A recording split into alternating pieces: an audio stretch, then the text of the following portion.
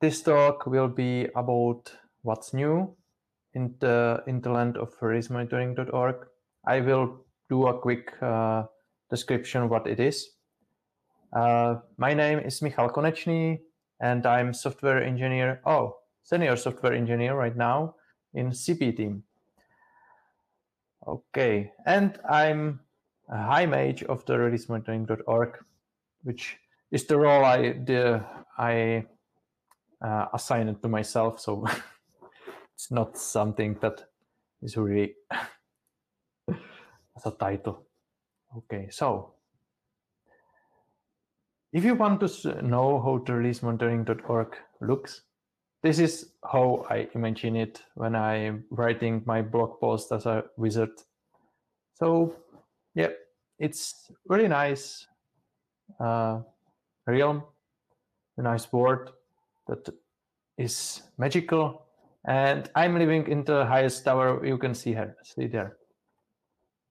Okay, so let's look at next. Okay, so let's start with some basic sorcery. What you can see in riskmonitoring.org. So the riskmonitoring.org is actually made from two components. The one is Anitya. It's a web interface that is accessible on riskmonitoring.org. It's the part of riskmonitoring.org that the user will have some experience with, and here you can add your projects you want to watch. You can add mappings for them to the distributions. You can edit the projects that are actually there. We support plenty of different backends, which are the pages or the pages you can use to actually check. Okay, so what it does? It does that it checks the pages or the projects you provide, and when found a new version, it adds it to the Anitya, and then emits a message to the rest of the Fedora. It does this automatically. Sorry. Okay, let me just disable the phone. Okay, so and the second part is the new hotness. New hotness is something that will not too much people actually see. It's just some script running or Fedora messaging consumer running in background. It's listening for the messages emitted by Anitya and for the messages emitted by Koji if there is if the scratch build is needed. It creates or updates Bugzilla tickets with the new version. With this is actually notification for packagers in Fedora. You can see that there is new version, and it's starting scratch builds if configured. You can configure this on the package repository. There is a monitoring option, and you can change if you want to monitor. If you want to monitor, you will get the notification in Bugzilla. If you don't want to monitor, you don't get anything. And if you want to monitor with Scratch, it will start a Scratch build for you. So let's look at the next one. Okay, so let's look more closely at the Anitya.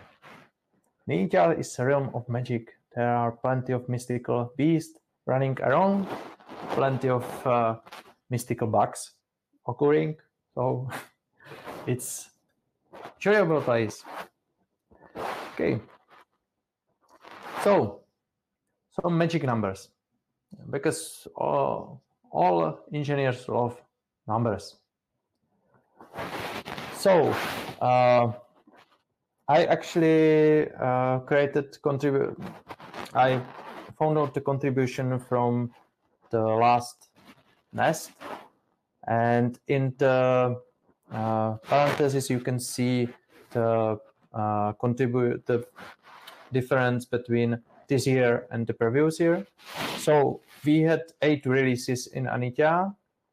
There was really big release. I released 1.00, which was a really big one, and it took me plenty of months to actually prepare it.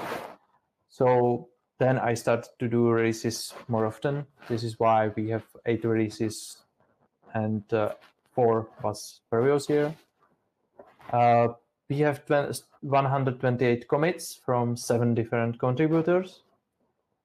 We have 62 new issues, and we closed 85 of them. Current version running is 1.30. It was 0.18.0 on the last nest. So we are actually released 1.00, which was really big. And number of projects that are watched by releasemonitoring.org right now it will be probably higher, but when I created the slides, it was 182,106, which is 70,000 more than the last year. And map to Fedora packages are 20,000 of those projects, almost 20,000, which is 2,000 more than the last year. Okay, let's see what else we have here. Okay, so I have a few really useful goblins running around that are actually delivering those things. So I just paving my magical stuff and they are doing things. So what they add, what they deliver. Okay, so we add preview mode, which was something that was really wanted by plenty of people. It allows the users of the Anitya to actually try the changes before they save them or add the new projects, which is really nice. You just have test check button at the project page. Maybe I will show it later if we will have time. And this is very useful for anything you want to do, because on the other hand, previously you need to actually save the changes and then wait if this will fail or not, because it wasn't very useful to. It wasn't really not useful, but there wasn't option to actually see it when you save it. Okay, so we are flagging the pre-release versions, which is you can now see the stable and unstable versions. There is even field how you can recognize them. The only thing that is not really recognizable is there are the even versions. If the project takes even versions as not stable, this is not something that Anitya can recognize right now. We have a version filter for incoming versions, so you can actually create filter for the versions you don't want to get, like dev versions or something similar. There is update to the Fedora messaging that it could actually emit more than one version. Previously, only the latest version was announced. If there were more version in one check than only one, but right now it's not. It's sending multiple versions at once, and we will probably use this even in the new hotness. Okay, next one is project archivation. You can actually archive the projects if there is project that is no longer maintained upstream, or it's not alive, or it's not used anymore, you can archive it, or the administrator of Anitya can archive it. So we don't lose the information and the versions, but the project will no longer be checked and it's no longer editable.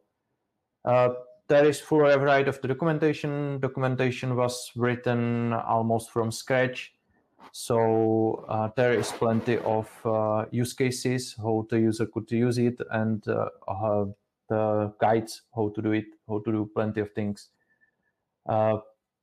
Rewrite of the projects menu. The projects were showing really strange things. So right now it should show what is there.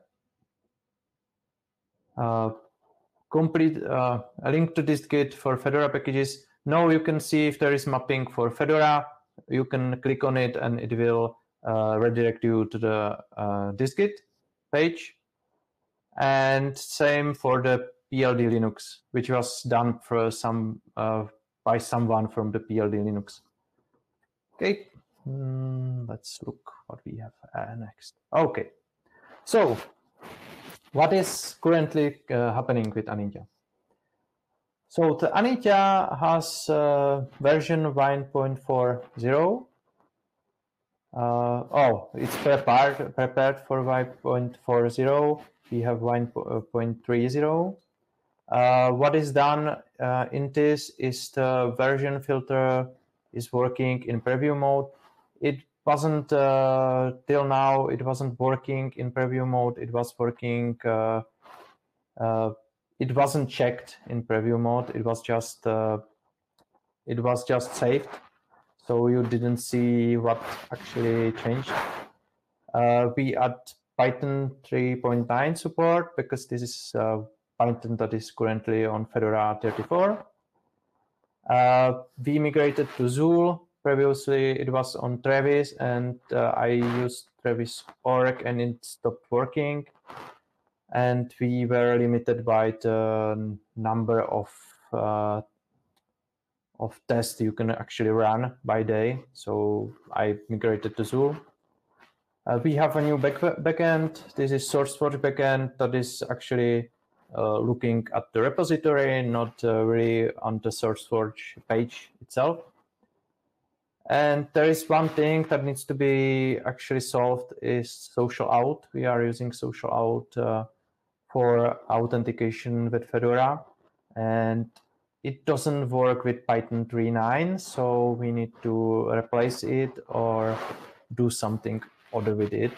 So the fix that will fix this issue is already merged in social out, but the maintainer who has the rights to actually release new versions doesn't release anything, and it looks like he didn't do anything on the project for at least a year, so we need to look at the replacement.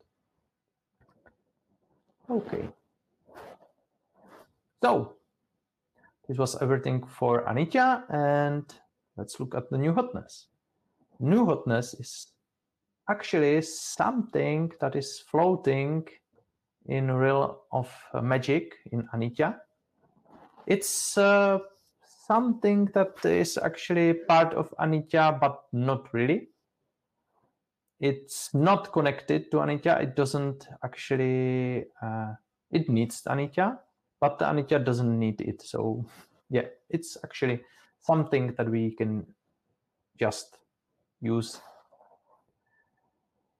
Okay, so some magic numbers from to the start. We have 3 releases, same as the previous year. We have 20 commits, which is less than the last year.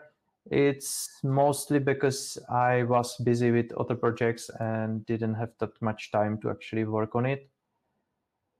And one of the commits is really big. It's a full rewrite of the new hotness. There were 20 issues created and 13 closed, which is less than last year. Current version is 0.13 for 0.4, there were some bug fixes. Okay. There isn't too much new features in the new hotness. We only did some bug fixes. There are few things that are actually in master branch, but not really introduced to the production because it needs some testing, and I still need to do some things before I release the 1.0. And yeah, the current situation. Milestone 1.0 is currently being worked on. We are working on it.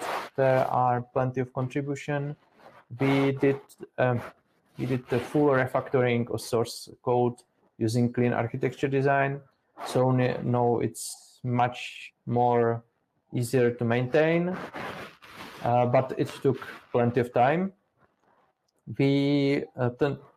What is done to log hash values when error happens during comparing of sources. This was one of the features that the packagers wanted to see, because sometimes it just said in the Bugzilla ticket that there was some sources were identical to the previous version, which is not really bad, but they didn't know which sources. So now there is the hash and the source name.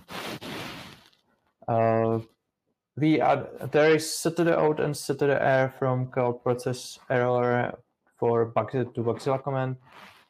This is when the Koji build fails, so you can see what exactly failed. The stack trace from the Koji build failure is sent to the Bugzilla ticket. There is even a link to where to report the issues if this is the new hotness issues, so people don't need to actually look for it. They just click the link. What's left? Okay, so there is still ongoing pull request for filing pull request to dist-git directory instead of attaching patches to Bugzilla. This will be more easier for packagers to actually see that they have new pull request for their package. So it will be probably easier than looking at the patch file. We will see in the future the patch file will still be there. It will just be another functionality added above it.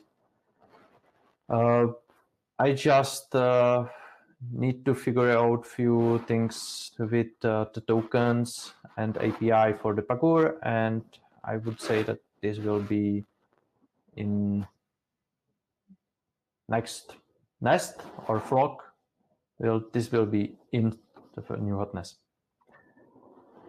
Okay, I want to add the work with Fedora messages containing multiple releases. I want to handle temporary errors more gracefully, so the new hotness isn't actually restarted, but it's just sending the message back to the message queue and waiting for some time to consume it again. And I want to use Redis as a cache, because right now the new hotness is not really scalable. There is issue when we receive the Koji message that the build is done, that it will get to the bad instance of the new hotness that doesn't have the information there is built with this ID. So it happened that we didn't get the info about the build being done. So right now we are running only one instance of the new hotness, and in the future there will be two to actually have better load balancing. Okay. Oh, so we are at the end of the presentation. I will probably show you show you the new terrorism monitoring itself. Just open it. So for those who didn't see it yet, this is how it actually looks. You can see the output of the last check here. It's up. The check is going really often. So usually when one ends, there is only 5 minutes sleep and then starts again. It doesn't check all the projects every time, just those that weren't checked in the last hour. And this will be probably configurable in the future. So you can see we have we checked 44,000 projects last check, and most of them were okay. Plenty of them were rate limited. This is because of the GitHub rate limit. It's reset each hour, so we are trying to address this. I'm not sure if there could be anything done with on the GitHub side. I need to actually contact somebody from the GitHub and ask if this could be changed to higher limit for the risk monitoring.org. And we had few errors, which we can actually check here. And you can see what actually happened and how many checks failed in a row, which is a very big number. I should look at some of them. But from the 182,000 projects, only 1,000 of them failing. So it's really not an issue. Okay, we can look at the updated. Oh, the last one was the APS Plus. You can look at the project itself. I see it's something from PyPy, and it has 007 as a number, as last version. So it looks nice. And let's look what we have here for Fedora. So here is the Fedora. And if I look, let's say for the 0AD, you can see that there is Fedora mapping for the 0AD. The last version is 0024B. And if you look, if you click at the 0AD, you will be redirected directly to the dist-git, and you can look directly on Fedora on src fedoraproject.org. So I don't see any questions actually. So at least not in Q&A. I see one idea.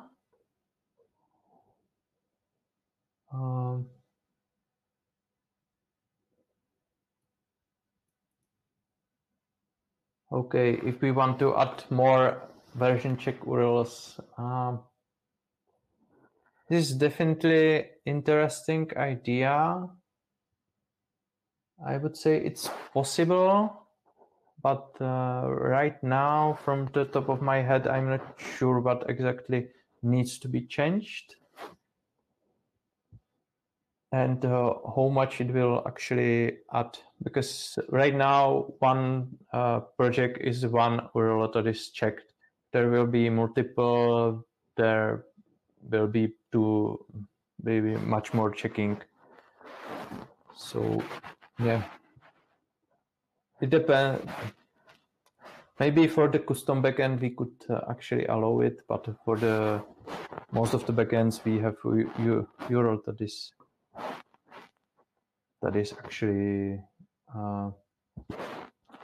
we have URLs that is actually how to say it, that is related to the backend. So if you have GitHub backend, you have GitHub.com URL with the repository. So yeah, and for SourceForge, we created another backend actually. Yeah, you can definitely create 2 projects, and one will check for the Firefox and second for Firefox candidates. You can use custom backend where you can specify the URL that will be checked and the regex that will check it. With the preview mode, it's easier to actually try if the regex is working how you want it. So at the end of the presentation, I have some links. Okay, and I will probably share the link to the presentation itself. Just let me find it.